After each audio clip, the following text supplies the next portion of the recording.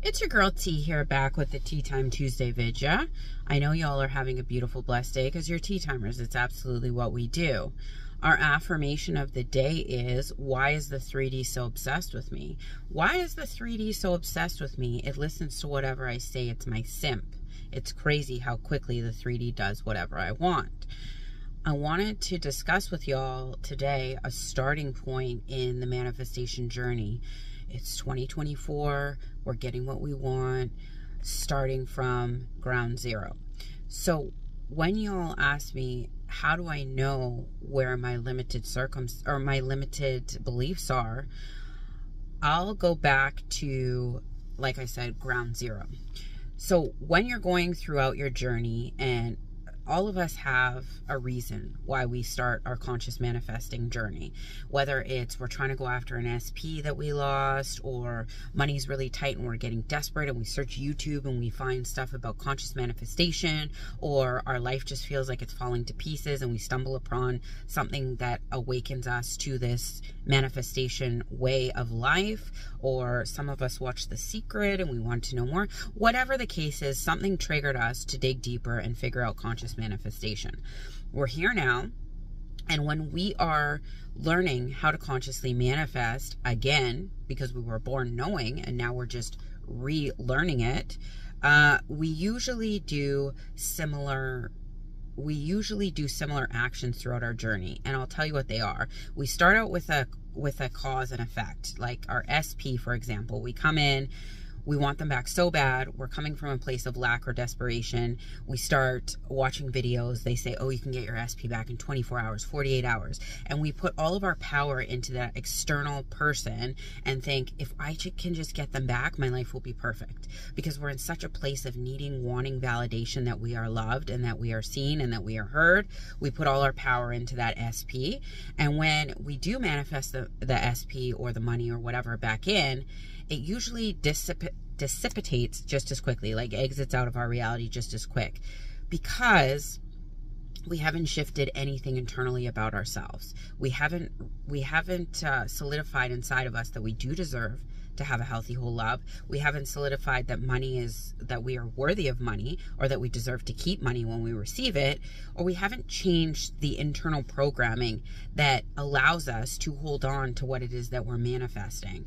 Because as the analogy goes, the 3D mirrors whatever we feel internally. A lot of y'all will say, well, I logically think these things. Why is it showing up this way? Because somewhere in our subconscious programming, we don't really think what we're logically thinking. Because as you all might know, 10% of what we see in front of us comes from our logical mind. The rest is 90%, which is held and moving forward by our subconscious mind. 90% of our reality is actually pushed out by our subconscious. And this is a program that runs in the background. Like when you drive to work every day and you end up at work one day and you look back and go, I didn't even realize how I got to work. Like you've completely blanked out how you ended up at work. This is your subconscious memorizing your route to work and putting you on autopilot to get you there. This is what happens with our beliefs. They're on autopilot, so our subconscious runs it based off of observing what we're thinking and feeling throughout the day. And repetition elongates this process, because when we repetitively think of something over and over, our subconscious will show it to us in our 3D continuously, because it feels like your energy is flowing this way. I'm going to show you more of it. So when I first started on my journey, as you all know, I did it to manifest an SP.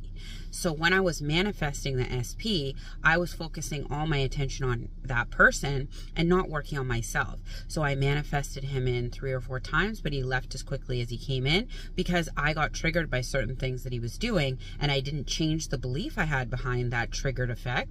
And so he exited as quick as he came in. What I learned the 3rd or 4th time was, yes, I do need to work on my beliefs surrounding every area in my life in order to project out a new picture or a new story. So when you are first starting to notice patterns in your reality of people, places, or things, like the same thing is happening repetitively with different people or different situations, you go to one job, you go to another job, the same circumstance keeps coming up. Obviously, that is coming from you. So what you want to do at this point when you notice these repetitions is sit down and take 5 minutes with a piece of paper and draw a circle.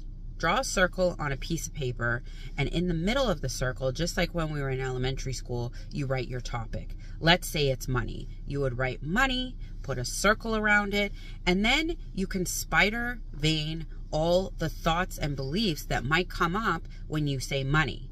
Never enough, limited, only for rich people, certain people are born with wealth, other people can't attain it. Whatever your belief system and thought process is around money, you can do a little circle with spider veins to show where you're at energetically in terms of this topic.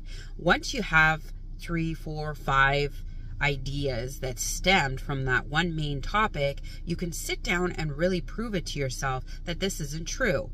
I'm a logical thinker, so I would say money is the circle in the middle. So I would take one of those beliefs, never enough. Well, that's clearly not true. There's tons of money circulating everywhere. The bank has gazillions of dollars there. People are floating money back and forth. Commerce is booming. There's always money to be had. So I know this isn't true. People win things. People receive money without jobs. People get money from all sorts of sources of income. So I know that not enough money is not true. I tell myself this. And then I would make a different belief that serves me. For example, I accept right now, it looks like I don't have money, but money is easy for me. Money comes into me from multiple and various places. I always have more than enough money. Whatever belief makes you feel better about the belief that you currently sit at, that's what you would turn into an affirmation or a scripting tool or whatever way you go about rewiring your subconscious belief system. And then you would repeat it over and over whenever that thought comes up. Like you're going through your day and you have that thought again. There's never enough money. Actually, there is enough money, and I'm going to have all the money that I need and then some. You correct your brain every time it tries to go back to that old thought processy. Where I see people struggle the most is when you're affirming, you're taking a shower, you're driving, you're doing whatever, things aren't interrupting your thought process, and you're affirming your new reality and it's all good. That's not the hard part. Where I see people struggle the most is when you get an perceived opposite result in your 3D reality. You're affirming you're abundant, you're affirming money's easy for you, and then you get a bill or something breaks and you have to pay for something you weren't expecting. At this point in the process, you have a choice. You could say, that's okay, I have more than enough money so I can fix this thing, I can pay this bill. You can pay it with joy, as hard as that might be at the time. You have another fork in the road that you can take, which is going back to your old way of thinking. Oh my goodness, I've been affirming for money, it was going so well, and now this bill shows up. I'm doing something wrong, it's not working, I'll never be rich, only certain people have money. You can go down that road.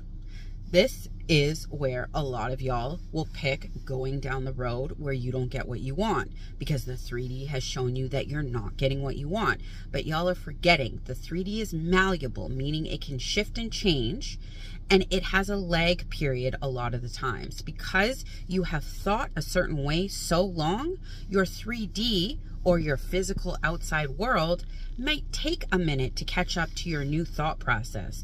All your job is in this process is to stay convincing yourself that you are the new person. You are the new abundant person. Money is easy for you. Money has always been easy for you. That's your job, to stay on course with that, not to fall prey to this 3D ideology that came back at you that you used to think but you no longer think. Because the more you react and interact with what's going on outside of you in the 3D, the more you're keeping that fake belief alive. You're giving all your power to that fake belief and saying, I cannot conquer you. You're so real. I'm going to throw all my energy onto you, and my subconscious is going to show me more of you, and then I'm going to think that I don't have any power.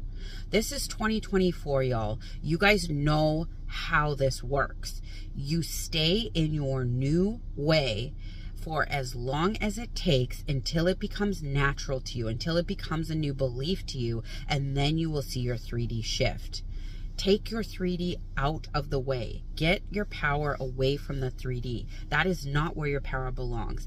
And I know firsthand, it is very easy to react to this 3D crap that comes your way. I've done it a million times. I'm sure you all have too. But the key is to remind yourself, I'm the master of my reality. I have all the power here. I want this circumstance to look different, so I'm going to stay in my new thought. It's fine if you react 5 or 10 minutes, let it all out, and then you go back to your new way of thinking. I'm talking about not staying in that reaction for 5, 6, 7 days, a week, a month, just staying in that old belief.